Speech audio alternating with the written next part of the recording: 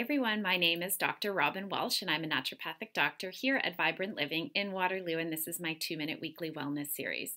Today I thought I'd spend a little bit of time talking about the practice of meditation. This isn't my area of expertise, but I do find that I see an awful lot of people in the state of sympathetic overdrive from the effects of chronic stress, and we have to spend sort of months and months sort of bringing them out of this state and rebalancing their health. And so I thought that if I could give you a few tools that I tend to find helpful, that might help to prevent some people from ending up in that chronic state of stress.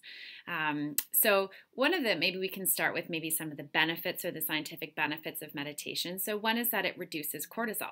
So cortisol is obviously that stress hormone. Cortisol is implicated often in poor quality of sleep at night. So a lot of people that get stressed out, their cortisol levels increase and then they can't sort of either fall asleep or stay asleep. And so meditation has been found to reduce cortisol.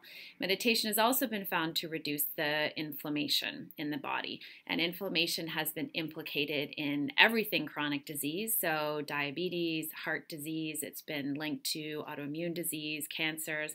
So really important to reduce as much inflammation as possible.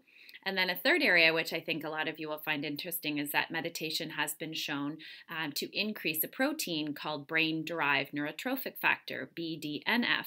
This protein has received a lot of attention in the literature recently because at one point it was sort of thought that as you age, this brain shrinks. And they've been finding that when you increase this BDNF, you actually grow new neurons or brain cells, and it actually has been shown to improve memory.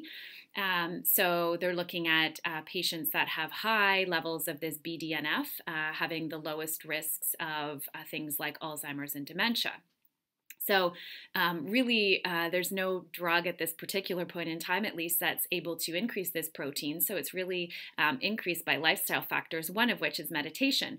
The other sort of two lifestyle factors that can be involved in increasing it are exercise and one of my sort of true loves, intermittent fasting. But I'll talk a little bit more about that later.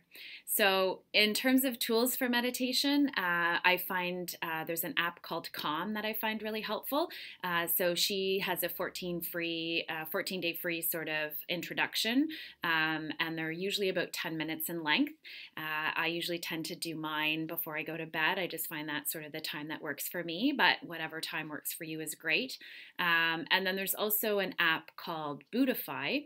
Buddhify seems to be more of the meditation on the go. So I know a lot of people just have trouble getting this in, and I totally get it. So that's another tool that's available to you. If you're looking for more information on this space, again, this isn't my area of expertise, but my friend and colleague is super knowledgeable. Her name is Amanda Weber, and she has podcasts and blogs and a whole bunch of information that I think you would find helpful. Her website is amandameditates.com. I hope you found this helpful. Thank you so much for watching, and I will talk to you next week.